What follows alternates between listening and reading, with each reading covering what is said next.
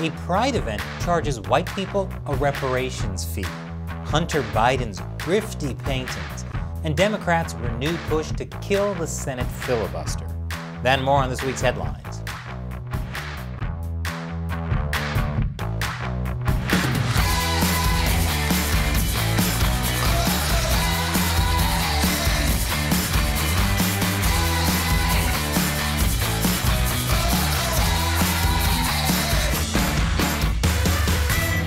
Welcome to America Uncovered. I'm Chris Chappell. The Taking Black Pride LGBTQ event in Seattle this week has been criticized for charging white people a reparations fee to enter. Taking Black Pride's website says white allies and accomplices will be charged from $10 to $50 to keep the event free for the black and brown, trans and queer community. Philip Lipson and Charlotte Lefevre run a competing Pride event in Seattle, the Capitol Hill Pride event. They said taking Black Pride's reparations fee was reverse discrimination, and they wrote a letter asking Seattle's Human Rights Commission to investigate the event as a possible ethics and elections violation. The Seattle Human Rights Commission dismissed their complaints, shared the letter, and publicly criticized Lipson and Lefevre, because saying that discriminating against someone based on the color of their skin is racist. Lipson and Lefevre apologized for their complaint after a wave of backlash. But I think the whole situation is ridiculous. Mainly because there are already organizations that white people pay reparations to every single day in this country. They're called Native American casinos. And those are generational reparations too, since countless white fathers donate their children's college savings to the blackjack tables. Police officers may not be welcome at some Pride events, but they can probably still see what's happening. Law enforcement requests for user data have more than tripled in the U.S. since 2015. What kind of user data? People's phone calls, emails, texts, photos, shopping histories, and even driving routes. In the first half of 2020, Apple, Google, Facebook, and Microsoft got more than 112,000 data requests from local, state, and federal officials.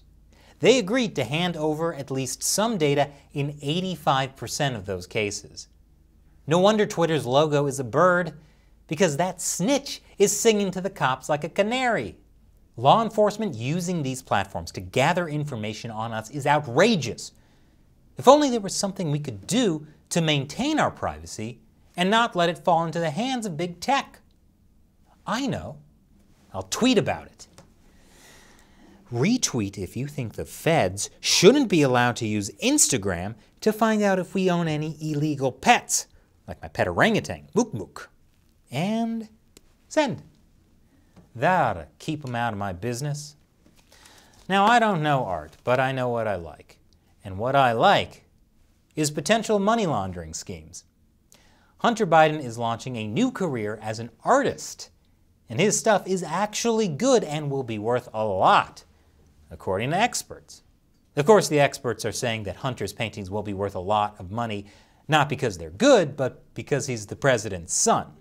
Hunter Biden will be holding an art auction, where he will be selling his paintings to anonymous buyers for up to $500,000 each. I wonder if any of these anonymous buyers will be from China or Ukraine. Walter Schaub was the former Office of Government Ethics Director under President Obama. He went on Fox News to criticize the auction, saying the notion of a president's son capitalizing on that relationship by selling art at obviously inflated prices and keeping the public in the dark about who's funneling money to him has a shameful and grifty feel to it. Sure, paying hundreds of thousands of dollars on a modern art scam like this to gain political influence would be shady and corrupt. But it's at least a better investment than spending millions of dollars on a modern art scam like this. This piece sold for $46.5 million. This isn't art. It looks like a rejected Swedish flag design.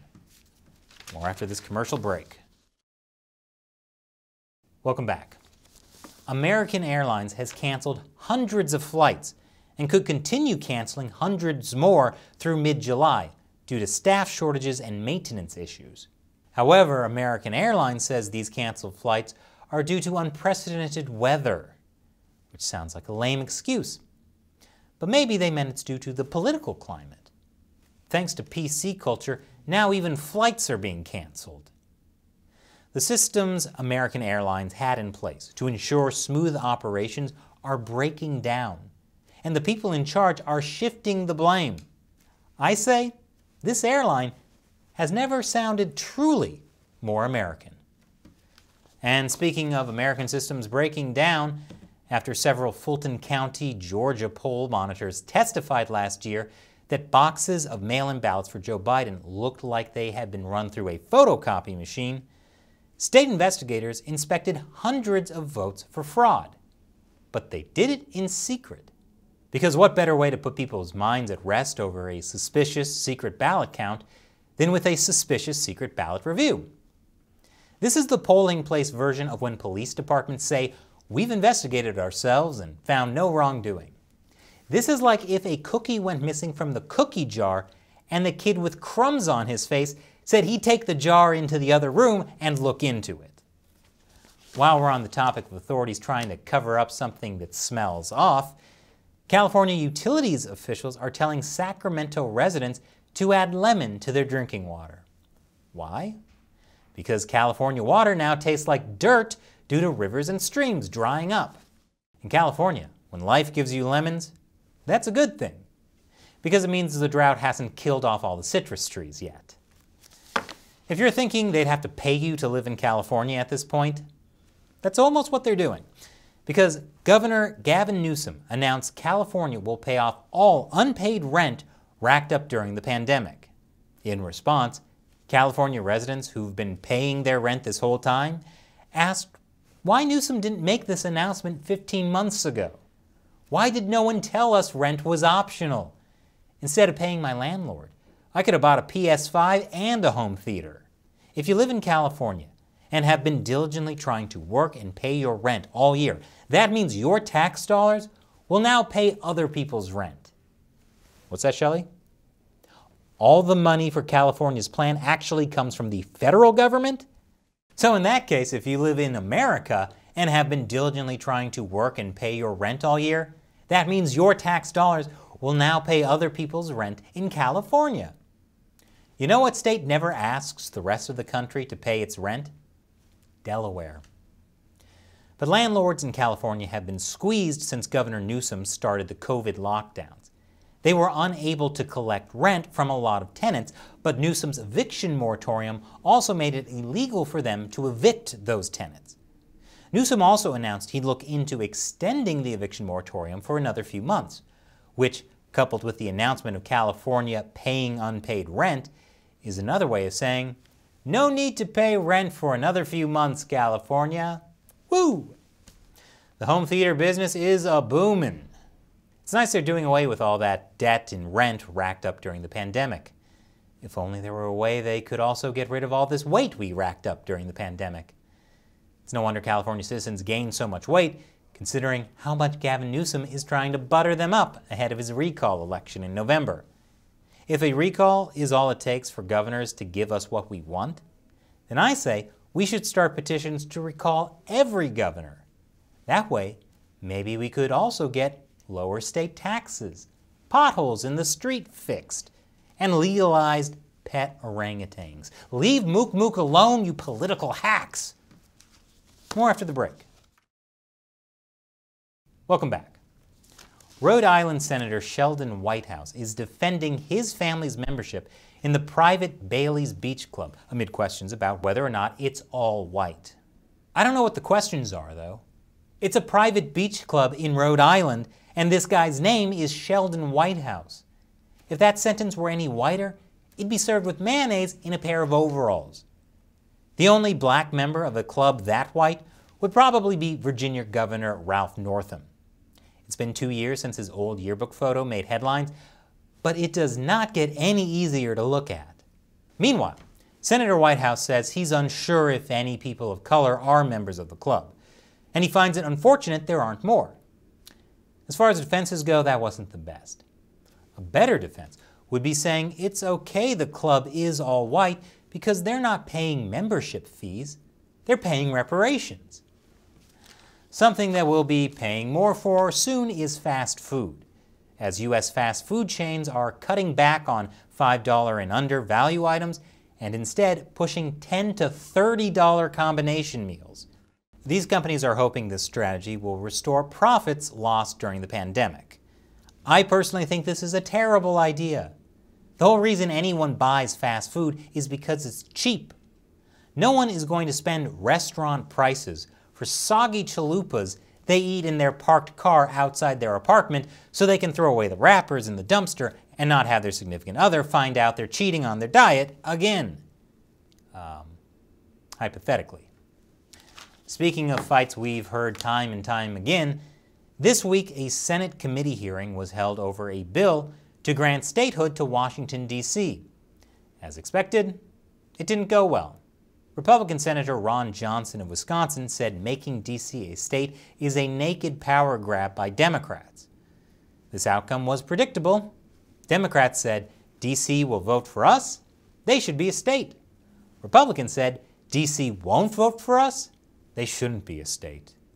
And my OCD said, 50 is such a perfect number. Why would you want to ruin it?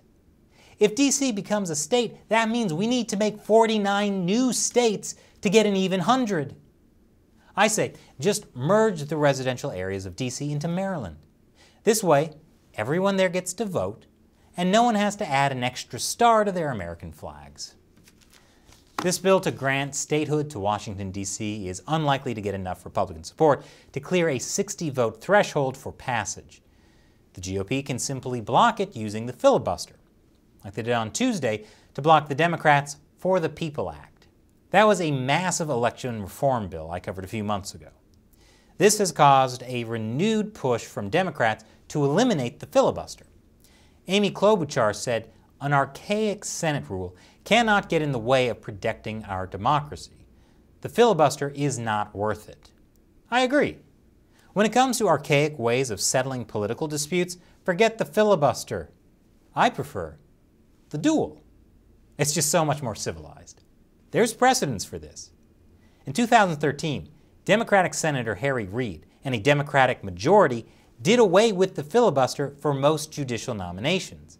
And that's why Trump was able to appoint approximately 12 million federal judges during his presidency. If you think things are crazy now, without the filibuster, Democrats could decide tomorrow to make it mandatory for every white baby's first words to be, "I'm sorry," for oppressing minority babies. Then when Republicans regain power in a few years, they could make it mandatory for babies to carry grenade launchers.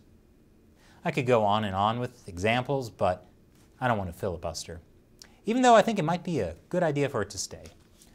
So what do you think about the stories we covered this week? Let us know in the comments below. And remember, America Uncovered is supported mainly by viewers. Be sure to visit patreon.com/AmericaUncovered. Contribute $1 or more per episode.